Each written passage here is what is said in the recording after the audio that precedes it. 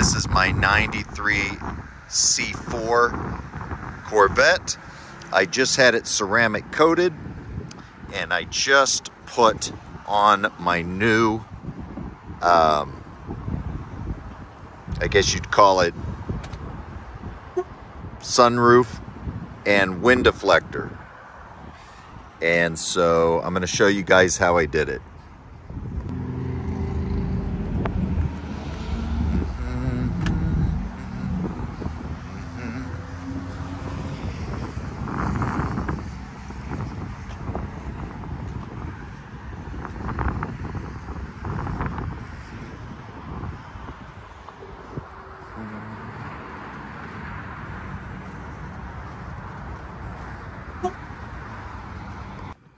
First thing, I'll just show you what it looks like from the inside. And basically what I did was I got an old top. I got the top for $100, and somebody had a bunch of them and they weren't interested in the top. So I basically cut out the most of the top so that it's open, and installed my wind deflector here. And so what's kind of cool about it, what I like about it, is that when you're driving and you've got your top open, your windows can go up. They still have the crossbar up here to close against, and so when you're in the cab and you're driving, you got the top off, but it really is like having the top still on the car. And if you choose to have your windows down, you still got that crossbar, which I think is kind of neat. It gives passengers something to hold on to. And I think it's just kind of a unique, cool look. So let's get to it. I'm going to show you guys how I did it. So what I've done is I've put a sheet over the Vette, and it's draped low under the top. And then I put the top down so that I can router it, because I'm going to cut a hole in it. And this is the best way to secure the top while I do it. And the sheet's just to keep my router dust from getting down into the Vette. So this gives you an idea of what I'm going to do, although I haven't figured out the placement yet. Here is my wind deflector. And I'm going to figure out where to put this on the top. And then all the rest of this is coming off. Completely off.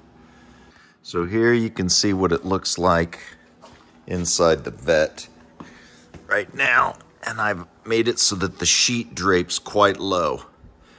So there's no way my router bit is going to touch that sheet. Plus I am setting the depth of the router bit to just barely go deeper than the thickness of the top. So I don't believe I have any concern about the router bit tearing up the sheet or anything like this. So this should simply serve to capture the dust I'm going to create. Now, I did buy router bits that eject debris upwards, so there shouldn't be a lot of dust down here anyhow, because it's fluted with an upward ejection of debris. So if you get into this and you hunt for the proper type of router bits, I mean, I did get router bits meant for plastic, and router bits that eject the debris upward. And it just occurred to me that when I'm placing it, I want to be able to sit in the car and look at it. So I've been premature about laying this sheet. So I'm going to remove the sheet now and then go about the process of deciding exactly where I want my cut to be. Then I'll put the sheet back before I do the work. This is the deflector I got. Now, just an ordinary deflector. I think I got it at AutoZone. It was either AutoZone or Advanced Auto Parts, but the brand is Auto Vent Shade. Nothing special about it. Wind deflector. I guess that's probably the part number right there. I ordered one off of Amazon, and it was a piece of crap. Super thin. The good thing about this one is that it's thick, and it is high quality. So at this point, with a permanent marker, I have traced a line where it was. You can see my line right there.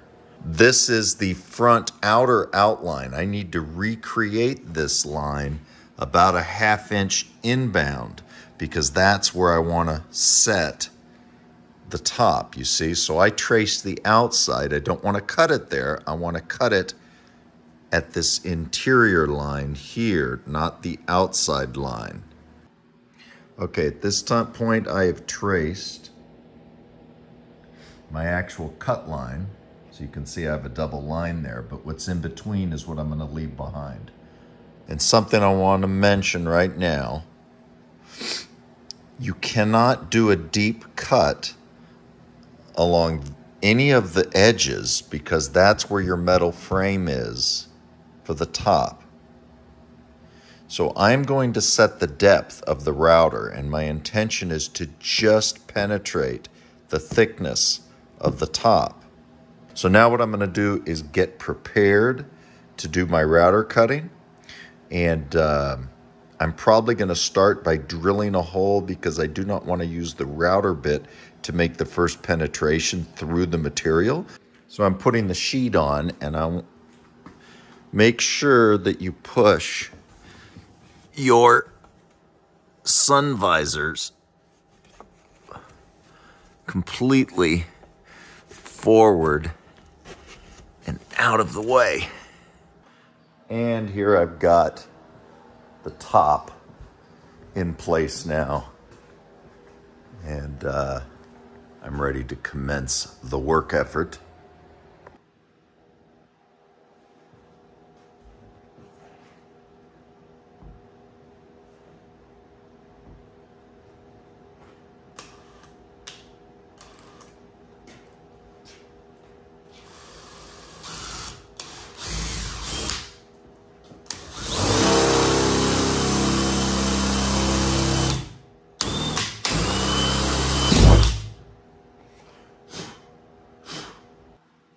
All right, this will be my secondary starter hole until I get used to the scroller saw.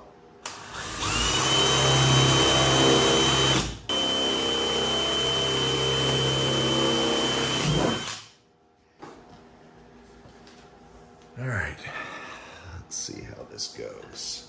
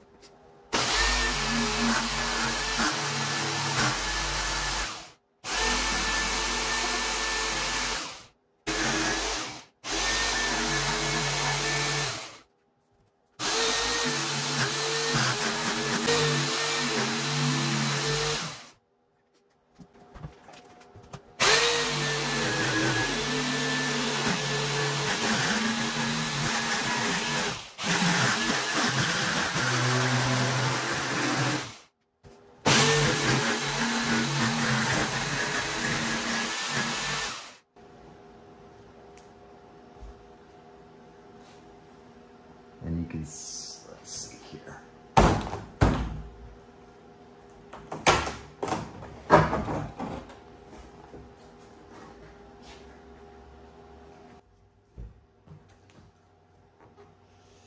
There we go. All right, so step one is done. And you can see down in here, I've got my debris. This is the whole point to the sheet. It's capturing the debris, not letting it fall into the car.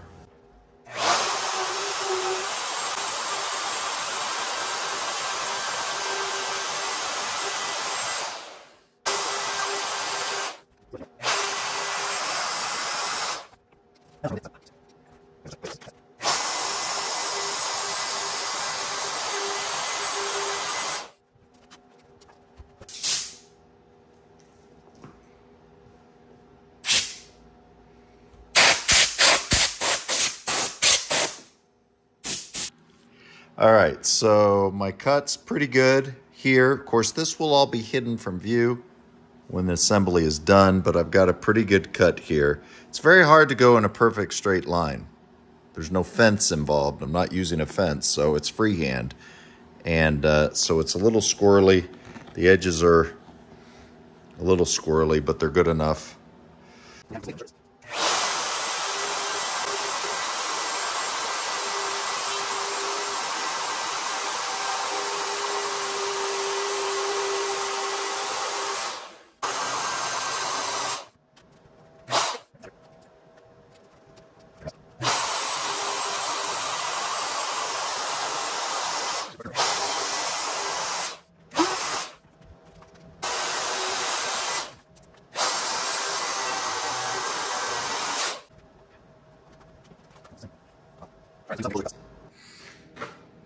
All right, this is just a dry fit. I haven't attached this yet, but there you can see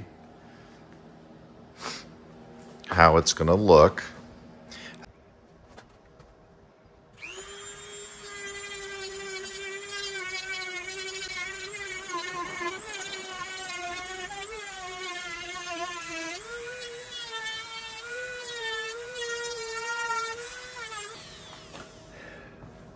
Okay, I've used the Dremel just to smooth it out a little bit. It's not perfect around the edges, but smoothed it out. Bevel the top edge a little bit so there's 100% nothing sharp about it at all. And now I'm gonna sand it. All right, the first thing I'm gonna do to get some of this paint, or whatever it is, whatever this discoloration is on the top, is I just have this abrasive pad. I'm gonna start with that.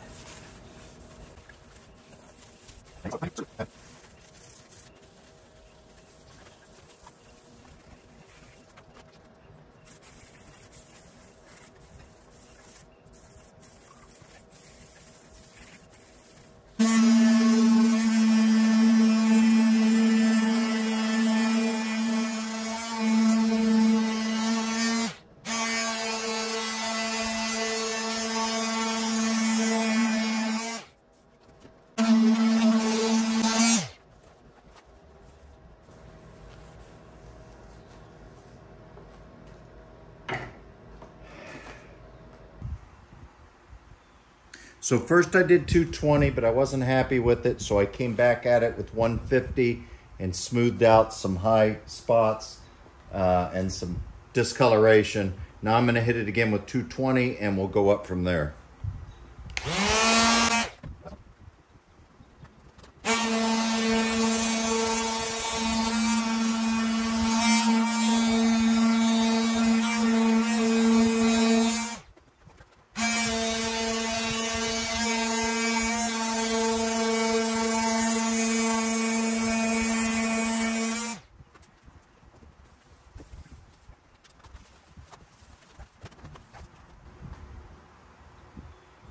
All right, from 320, 400.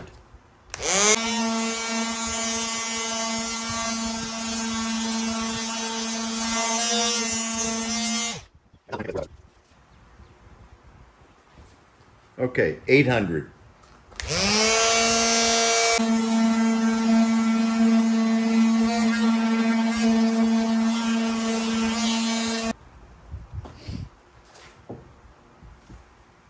This is 1,000.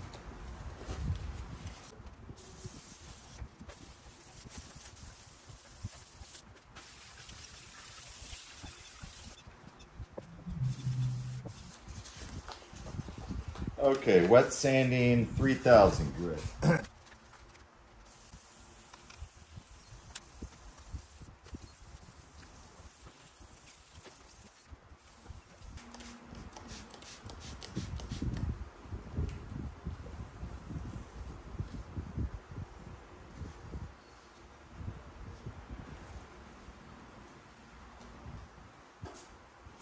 Let's clean the top real well now with Windex.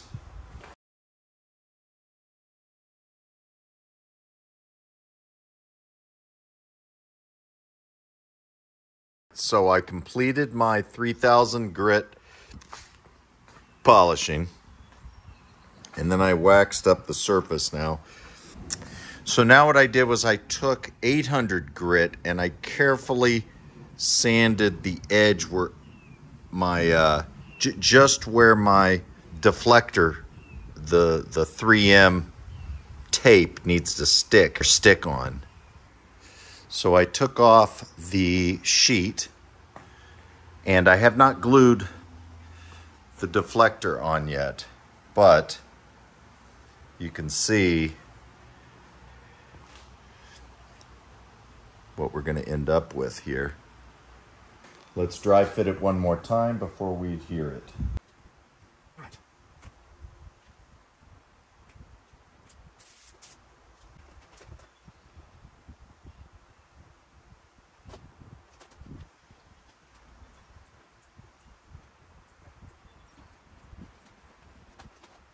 All right.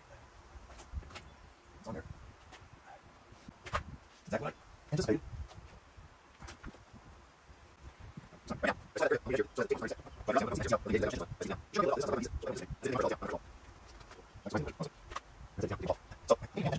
I forgot to videotape the final step of this, so I'm just going to show you guys here basically what I did.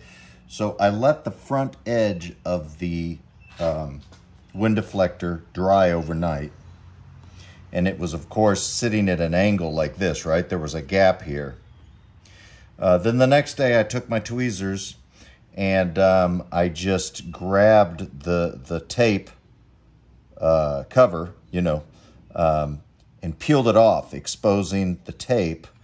And then I clamped it down with my C-clamp, basically like this. And it didn't take much, right? Very light pressure. And let it go overnight with that. So 24 hours letting the front cure. Then I pinched it down on the back like this with the C-clamp. And that took care of the problem. And now it's adhering without any problem.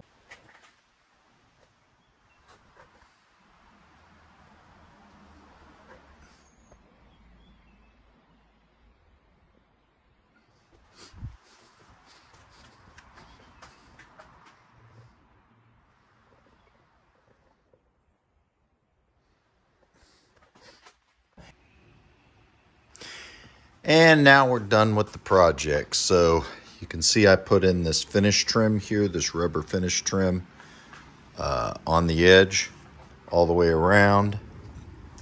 And actually it took me a couple of weeks to get back to this to finish it. It's been about 3 or 4 weeks since I last shot the video here. So it's had plenty of time to cure, and I have been driving it, and I'm really enjoying the heck out of it. But yeah, it is well adhered at this point. And that's it. So it's a finished project.